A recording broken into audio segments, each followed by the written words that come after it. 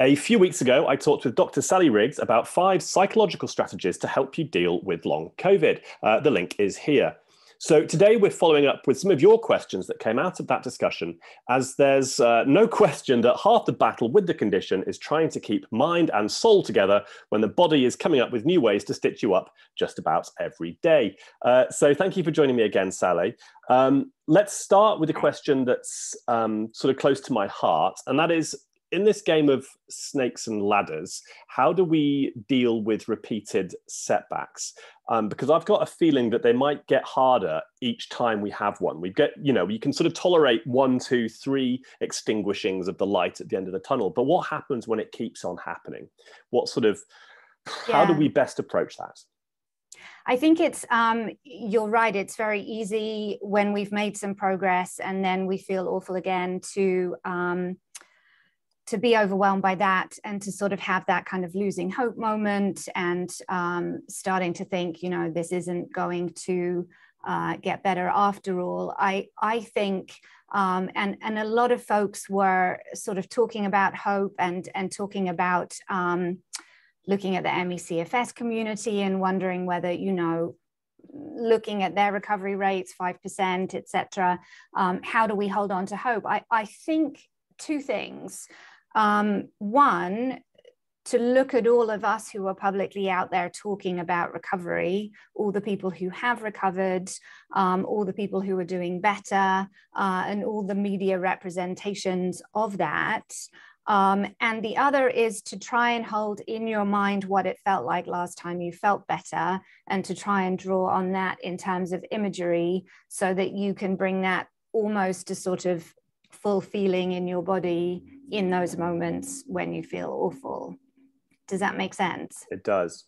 And there's another question that sort of comes out of this as well, which is, how do we cope with this, the limbo situation that we're in between accepting the new status quo and holding on to hope of recovery? Because that sort of means that it's hard for us to maybe fully grieve our old life or accept the new place and come to a place of peace, because we're still hoping to get back to that place of recovery. So again, there's this kind of, we're trying to hold 2 sort of impossible things in each hand. Yeah, I mean, obviously being mindful that is a difficult thing to do. I think the thing about acceptance is definitely more easy to understand when we come back to thinking about the fight or flight versus rest or digest question, because there are some things about the autonomic nervous system, and depending on which state you're in, that acceptance won't be as easy to do. So I know that acceptance is spoken about a lot, and it's sort of put out there as a healthy psychological recovery strategy, but we may not be able to access it if we're not in the right autonomic state. And the hope piece, I think, again, personally, it was the thing that got me through. It's the thing that helps you find persistence. It's the thing that helps you find a way to keep going. A lot of people were asking questions about, how do we get that balance between constantly researching new treatments and trying to find answers versus resting and doing all those good things. And I would say, if I hadn't done all that research, I wouldn't be sitting here talking to you now. I wouldn't be feeling as much better as I am. Although that's not perfect, it's definitely much better than this time last year. So I think it's, on the one hand, you can let us do the research for you. You can let us do the hope for you, and draw on that.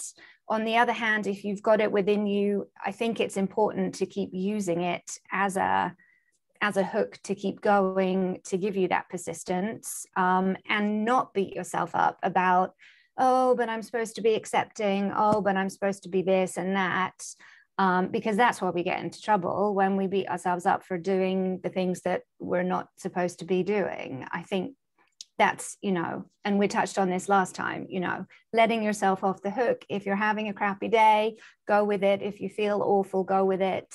That is allowed. And if you feel hope, go with that. That's also very much allowed. So you have started that, you were talking a little bit about the sort of what autonomic state we're in. And one Yeah. of the questions that came up was just about trying to clarify sort of the hierarchy, if you like, if there is one of those autonomic states. I was just wondering if you could just sort of speak a little bit more detail about that. Yeah, and I think it's easier if I pull something up on the screen, because I know that we're all dealing with cognitive stuff, and it's nice to see something that is a bit visual. So very crude, but just to kind of show us, this is the sort of traditional way of thinking about the autonomic nervous system, that you have these two systems, rest and digest versus fight or flight, and that they're sort of supposed to be in equilibrium, and that we're in trouble because our fight or flight is just on the whole time and we don't get any rest or digest. So that's how we sort of used to think about this. And coming on to the stuff that is being much more talked about in the psychology world now and in other fields, this polyvagal theory, which is based on Stephen Porges's work from the 60s onwards, but I think it's getting a lot of airtime now, thinking about these three levels. And we touched on this new one at the bottom last time, immobilization, but it's really helpful to think about it as a sort of bottom up three levels. So, and also the colors, we all resonate slightly differently with color, but some sort of negative color at the bottom, going into something sort of crisis-based, and then at the top, something sort of calm. So you've got that immobilization, which Stephen Porges refers to as dorsal vagal. So you may hear that term sometimes. Then we've got our sympathetic, which is fight or flight in the middle there. And then the top level is that green parasympathetic rest or digest, which sometimes now is also referred to as ventral vagal. And just to say a little bit more about what's in those levels, because lots of people were asking, what is this immobilization thing? How do I know when I'm in it? How do I know when I'm out of it? And what can be a really useful exercise for all of us is to plot out our own experience of this sort of hierarchy, or sometimes it's referred to as a ladder. So down at the bottom there, you've got the shutdown, fatigue, which also for most of us who have GI symptoms also includes that constipation phase and that brain fog. So if you're dealing with any of those things, you are more than likely in immobilization. Another thing that's really characteristic of immobilization is that our facial expression is much more limited, because if you look at the green at the top there, that's where we're super social and connected to people. And so if you are feeling very not social, very disconnected from humans, and if you notice that your tone of voice is different, maybe a bit more monotonous, and that your facial expressions are a little more limited, those are also signs of being in immobilization. The fight or flight, I think we're all very familiar with, which is that sort of panicked, anxiety-driven crisis state.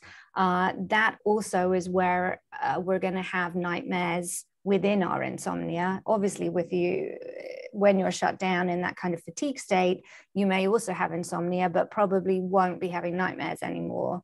A lot of folks talk about nightmares. I definitely had very vivid, awful nightmares. That's very much kind of the fight or flight piece. And also this idea, people talk about mobilization, and that doesn't mean that you've got lots of lovely energy and can do fun activities. It's almost like that sort of can't sit still negative energy, which of course you need if you're doing fight and if you're doing flight. But that also in a GI context can mean that you wind up having diarrhea. So I know that we often with GI symptoms are going backwards and forwards between those two states. And this is why, because we're going backwards and forwards between fight or flight and immobilization. And our gut, which is the end of that whole vagus nerve system, doesn't know what to do with itself because it's constantly being pulled in one direction or the other. And then the lovely green bit at the top, which we're all aiming for, is the social connection is there, gratitude is there, acceptance is there, self-compassion is there. and again, we touched on this last time, but a message that I'm really trying to share as much as possible is, if you are struggling with gratitude, if you are struggling with acceptance, if you are struggling with self-compassion, that's probably because you're not in rest and digest, and it's not your fault. So being thoughtful about what can I do to help myself get back towards those states, which we touched on a little bit last time, and we can talk more about today as well. So is that kind of making more sense, Jez? Yeah, hugely. Yeah. And the interesting thing for me here as well is, you know, it's not always apparent when you're in fight or flight. It's sometimes I only realize when I finally slip into parasympathetic, and sometimes it's an intellectual intervention, which is I have not stopped, or I have not taken time out to breathe or done any of this stuff in too long a period. And I sit down, I plug in my alpha stim to turn it up to maximum, start doing some breathing, and then I get these like compulsive yawns that come out of nowhere. And that's my body telling me that, like, oh God, now I'm lurching out of the fight or flight and maybe trying to find my way back to parasympathetic. But I hadn't realized that I wasn't there. And you can go for days or weeks stuck in that fight or flight without realizing it until you try and make some sort of intervention to actually interrupt those patterns. So are there any signs that we can be aware of that, you know, maybe because we're not always jittery, or sometimes we might be jittery and not realize it. So how do we know when we're in that fight or flight, and how do we know when we're out of it? I think it is about trying to figure it out based on sort of paying attention to your body and noticing what you can notice, and then sort of filling out that picture more and more over time. So if you have an experience where you know that you're suddenly back into parasympathetic again, just to think back, oh, wait a second, what was I experiencing there? Are there any clues that I can notice that I was in fight or flight? And just writing that out in a sort of hierarchical diagram, so that you can begin to understand your nervous system and how it works. And I think because it's autonomic, you know, it happens automatically. And so most of us are not aware of when we're in these different levels. And that's okay. That's sort of how humans are designed. But because of long COVID, we've gotten stuck. It suddenly becomes super relevant to be aware of what's happening and to figure it out a little bit more. And in fact, Jez, one thing that I am hoping to do going forward is to offer some free workshops where folks get the chance to jump on a Zoom call and do a bit of this plotting out there kind of polyvagal hierarchy, because I think this is a question I get asked a lot, and it's not super easy to do by yourself. I thought I had the dates in my mind and I was going to advertise it over the weekend, and then something came up on one of the dates that I had picked, and so I'm going to have to go back to my calendar and rejig it. But watch this space. That's definitely something I'd love to be offering going forward, because I think this is so crucial to us being able to navigate this psychologically. Couldn't agree more. Right. So the question, and one of the other questions that taps into this as well, is like, what do we do about all the symptoms we're feeling, and trying to be mindful of them, and but not get caught up in an obsession with them? How is that a balance that we find?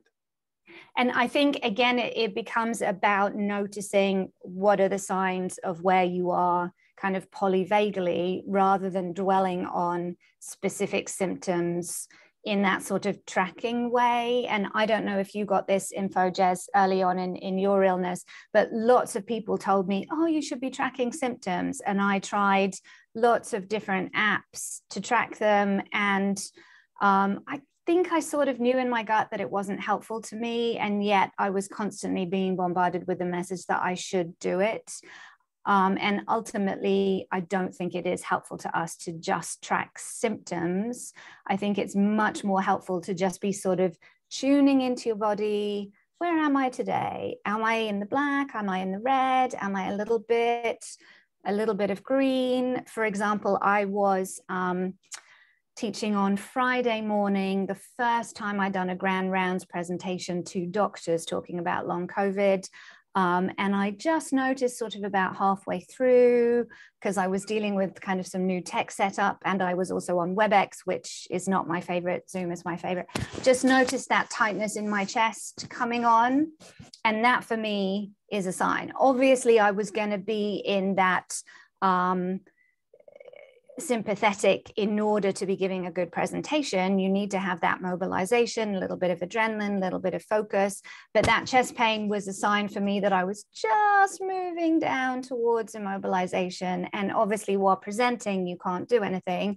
But it was a red flag to me when we were done that I had to do some things to sort myself out and move back up again. And I think that's how we want to be paying attention to it. Where am I on the ladder? What level am I at? What are my signs?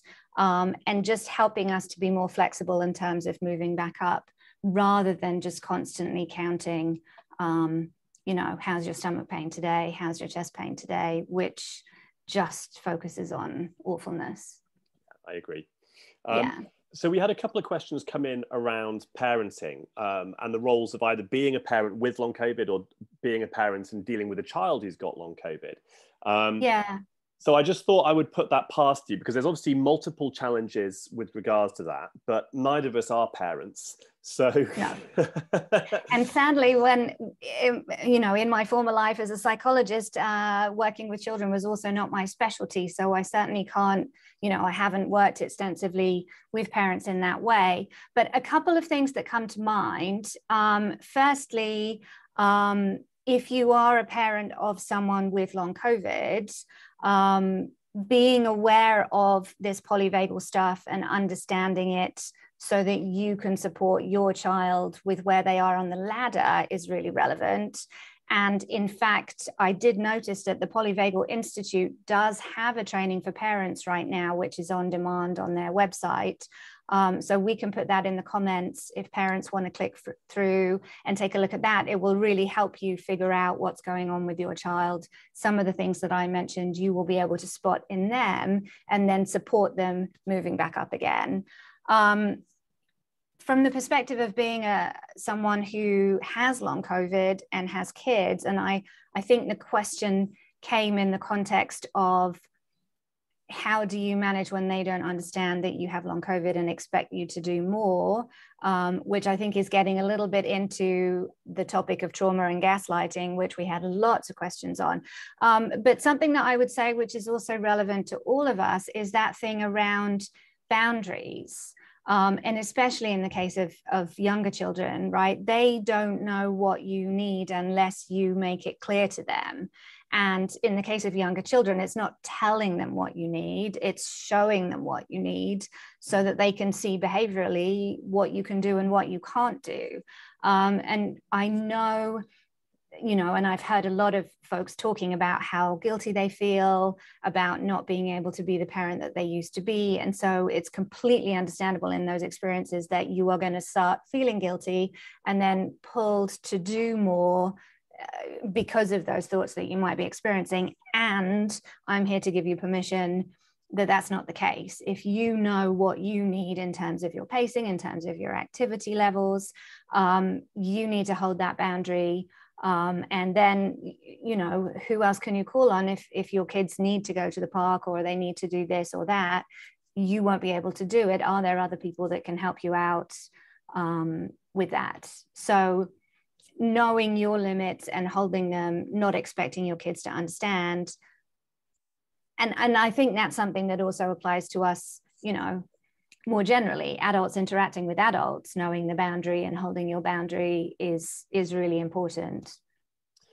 So speaking about sort of trauma and gaslighting and the various different ways, how do we deal with people around us sort of denying or minimizing our experience? Because that can be a very difficult thing to deal with, whether it comes from family members or people you'd hope to be supportive, or whether it comes from, clinicians or people in the medical community. Yeah. And I think, this is something that all of us have experienced a great deal.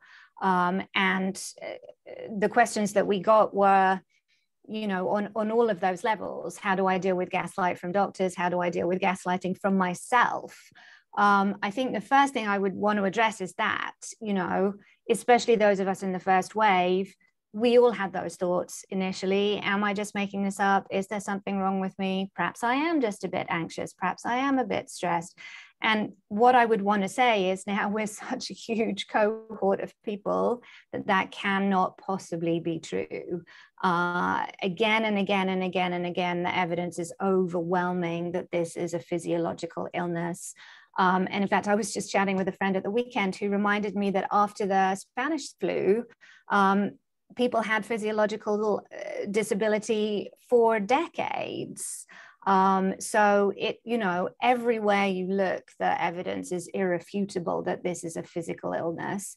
And if you are doubting yourself for 1 second, all you have to do is open up social media and see the millions of us who are out there to confirm that you're not wrong. So that's something to, you know, that's really important to do. When it comes to friends and family, I think the difficulty is, and you know, the last 5 years, regardless of which country you live in, have illustrated this very clearly, that none of us can change the beliefs of another person, no matter how much we go at them with the evidence or what we think. So that's super tough. But what you can do is take care of yourself and be mindful of what you need. And if the people around you are not agreeing with that or providing that, then it becomes a case of changing the people around you. And I think we talked about that last time, you know, finding your people, sticking with your people. And if that means that you don't spend time with particular family members or particular friends because they don't agree with what you're going through, then that is how it has to be. We need to protect ourselves and take care of ourselves, and because otherwise that trauma will make this polyvagal stuff worse. I think somebody was asking a question about how do we deal with the fact that we've obviously all experienced intense trauma from this gaslighting. And obviously, trauma is talked about a lot in the media nowadays. And unfortunately, there are a few myths that get perpetuated that we're supposed to tell our story and that it's important to share and all of those things. From a psychological perspective, it actually isn't. And by that, I don't mean you're supposed to keep quiet and hide it and keep the secret, because obviously that's not true either. But just, you know, narrating your story completely, including the trauma and the trauma events, is really just re-traumatizing yourself and perpetuating that trauma. So, you know, this thing that's talked about around trauma debriefing or whatever, you know, language you give to it isn't actually that effective or helpful. Obviously, we want to connect with each other and we want to get community from each other, and that's great, but don't feel you need to share your story. But what is important is that we give each other validation, you know, the I see you, I hear you. And hopefully these videos, you know, are giving that message. Certainly the feedback that we got last time suggested that they were. So if you are feeling not seen or heard, again, reaching out just to get that from somebody, you don't have to tell your whole story. We believe you, we know what you've been through, even without telling us. And then again, thinking about the physiological perspective of trauma. Trauma is physiological in the body, and it does cause permanent changes in the body that are related to the hierarchy that we've been talking about. You're more likely to be in immobilization or fight or flight if you've been through trauma. And the way to treat trauma is the ways that we are already treating those experiences. So that's helpful because we're talking about this vagus nerve stuff so much that it's hard to get away from it now. And more, you know, whatever you're learning that works for you, that helps you move out of immobilization or fight or flight, those are the things to also do to soothe your body in response to trauma. So that's really important to keep in mind, that it has a double effect, which is great. And obviously, when it comes to processing trauma, you know, pre-COVID and the rest of our lives, a lot of us may have turned to therapy to do so. What kind of therapy is helpful and productive with long COVID? in your experience? What would you Yeah, advise? that's a really great question. I mean, I personally wound up switching from one therapist to another about halfway through last year. And I did so looking for somebody that focuses in working with chronic illness. I did try and find somebody who had some experience of working with long COVID. And at that time, there were not many people, not surprisingly. But I think the thing that's really key for all of us, again, given this medical gaslighting, if you go, especially in America, but I think also in the UK still, if you go to therapy and you don't find someone who focuses in chronic illness, they're going to have to give you a mental health diagnosis in order to, you know, write in your records and justify the treatment that they're giving to you. So that's a worry. If you've been told you've got depression, if you've been told you've got anxiety, and you know full well that these are just responses to long COVID, it's really important to find a therapist that works with chronic illness, because they're going to use the DSM code that says you have depression due to dealing with a medical issue, or you have anxiety due to dealing with a medical issue.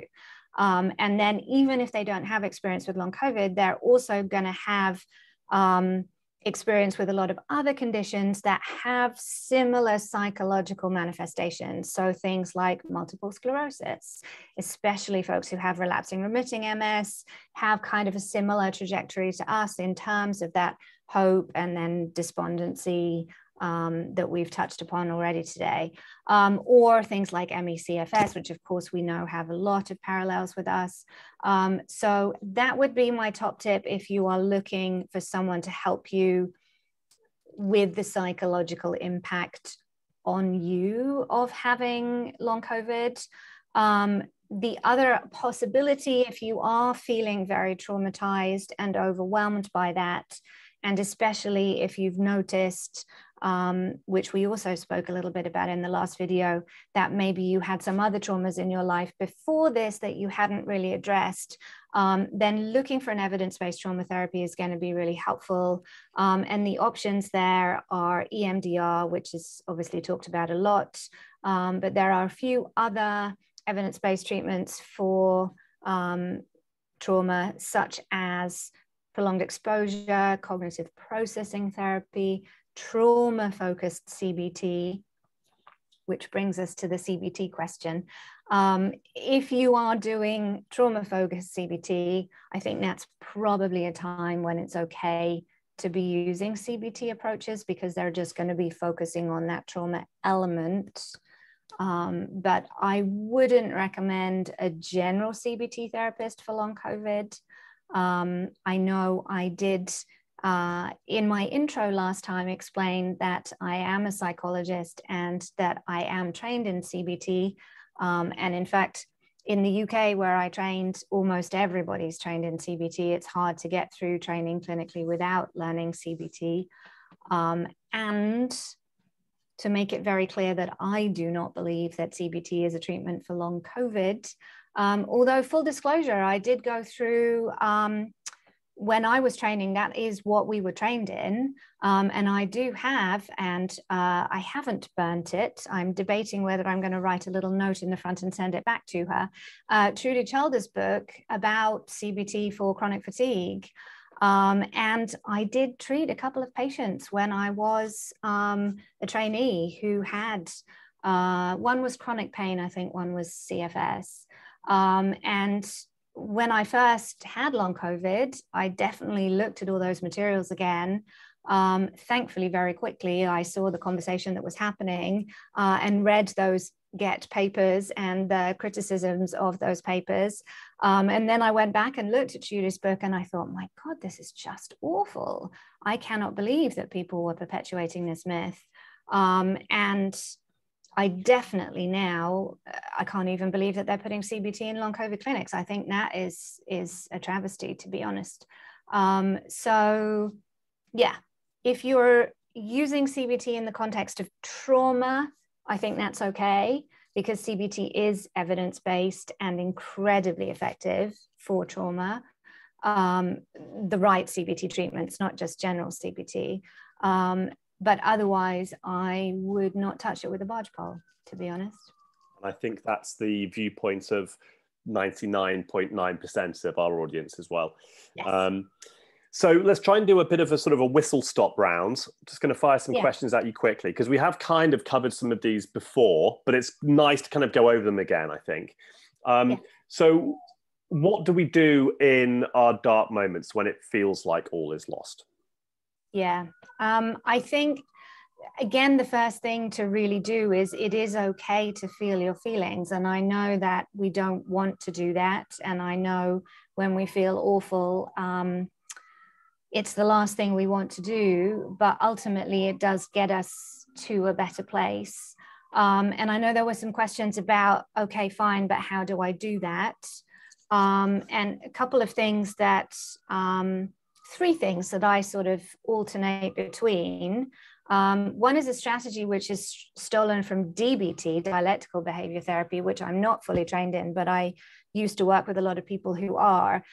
This thing called observe and describe, which basically means paying attention to your body and describing to yourself what you're noticing. So that can be really helpful, that you just turn the focus inwards and describe the physiological sensations in your body and then give a name to the emotions that are accompanying them. And most of us, when we're feeling an intense feeling, usually only notice that.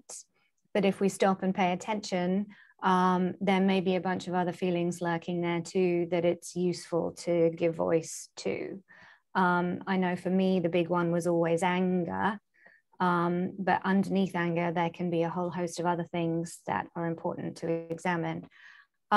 Another strategy that's really, really, really helpful is journaling. And the way that I do that is just open up a blank Word document on my laptop and just type out everything that I'm thinking and feeling. And then after about 20, 30 minutes, delete the entire thing and then save the blank screen just to be sure, so that if somebody opens it up and goes back, they don't see the verbatim of nastiness that I just left on the screen there.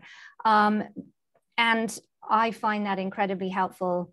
You know, for example, if you've just been to a doctor's appointment and been gaslit again by a doctor, that's the perfect way to get all of that out. Everything that you wanted to say to the doctor in the moment, you know, what a slimy little whatever, just write that all out. And I am furious and I am feeling this and I'm feeling that and I'm disappointed and I'm let down, and just write it and write it and write it. We can do that with family members. We can do that with friends. So that I find incredibly helpful as a strategy. And the last one is the closest we can often get to acceptance if we are stuck in immobilization or fight or flight, is to just say to ourselves, what does this feel like now? And that's probably the closest you can do to that sort of, this is where I am and it's okay, to just ask yourself, what does this feel like now? And just keep asking yourself, what does it feel like now, until you've felt it enough that it's dissipated. Very good advice. How about when we're faced with indecision? Because the stakes to pretty much all the decisions we make now are so much higher, because we don't know how our body's going to react. We don't know if we're going to be able to do it, whether it's a question of starting a new treatment, whether it's a question of, do I take on this job? Do I try and work? Do I try and go away? You know, what's the best way for us to handle that? Yeah, I mean, I would go back to the trust your gut. And ultimately, if we do stop and pay attention, our body knows, and it is telling us where we need to go. And if you make a mistake, again, not to beat yourself up. I went and had acupuncture again on Friday in the context of a running injury that has come back again. And I thought that I was doing better enough that I could get away with acupuncture this time, because previously when I tried it, I always crashed right after. And of course, my body battery hemorrhaged over the weekend and is only just coming up again today now. So, don't beat yourself up. Okay, I thought I was going to do better. I didn't. Now I know I definitely can't do acupuncture again, and I'm not going to do acupuncture again. What is it that I need to do instead? I think my body knows. Let me just pursue that. So I would say a little bit of reaching out to the community to bounce ideas off of, that's what Facebook groups are for. Has anybody tried this treatment? How did you like it? How did your body respond? And then going back to your gut in terms of what do I think is going to happen? And when it comes to big things, activity related, again, I think we usually have a little voice in the back of our head that is telling us the right answer. When I was thinking about flying to London at Christmas, is this going to be right for me? Yes, it is. I do need to just go ahead and push myself and not use this as an excuse to stay home. Should I be getting out there and running, marathons again? Absolutely not. And I think those are the answers we know, right? When it comes to work, how many hours in a day you are good for. Is the job going to accommodate that? If they're not, then that you can't do it. But there will be a job that will accommodate it. Or, can you work independently, freelance, or self-employed, or that sort of thing? What you can do. Pay attention to that and make sure that other people know, and then they can respond to it. It's interesting what you're saying about your reaction to acupuncture, because there's a few treatments that people have which shake out, in a very non-technical, specific terminology, shake out a load of crap, whether it's lymphatic massage or cranuloscopy or any of this sort of stuff. And acupuncture can do it too, where people immediately afterwards, you feel absolutely drained for a day or two. And then after that, you're slightly better again. So I don't know quite what acupuncture you're having, but... Yeah, it technically sports acupuncture, but the guy that does it is very much trained in the Chinese stuff, so he's really doing that. I was pleased that right afterwards on Friday I didn't feel like crap, whereas the last few times, the last time I went now was before last summer, so that's kind of over 6 months ago. But previously I was definitely finding that it would totally wipe me out, and then I'd feel like crap. We'll see if I get any positive benefits later this week. But it's also balancing that. I think there's only so many things that make you feel worse before you feel better that we can go through. And again, going back to your original question about balancing, the days when you've done better, the days when you felt worse and you're losing hope again, in order to keep the hope going, once you start to recover sufficiently, you can't keep putting yourself right back, because then that's going to mess with the hope. At the beginning, when everything is awful and you couldn't get any worse and you think you've hit rock bottom, then we're all willing to try anything, because what is there to lose? And I think it's keeping that in mind. And if you feel like you are okay to lose a little bit, knowing that you will ultimately make a gain, then that's great. I think personally, I might be at that point where I'm so happy enjoying the gains that I'm not willing to give them up, even if it's for 48 hours. And that's an okay decision to make. Yeah, absolutely. Yeah. So I've got one final question, and this may be unanswerable. Is there anything we can do to reinstill values of humility and empathy in the medical community? Now, my feeling is that the system, in the UK at least, the NHS, I don't know if you've seen, maybe you can't if you're in the States at the moment, there's a new series called This Is Going to Hurt, based upon a doctor called Adam Kay, who wrote a book a few years ago. But it's absolutely brutal in terms of illustrating just how hard the NHS is to work for, in terms of it not valuing you as a human being. And if you're not valued as a human being by the environment you're in, it's very difficult for you to then value the human beings in front of you, because the system itself simply does not reward or incentivize that. And this is obviously what we find when we go and see doctors, a lot of the time with a relatively invisible chronic condition.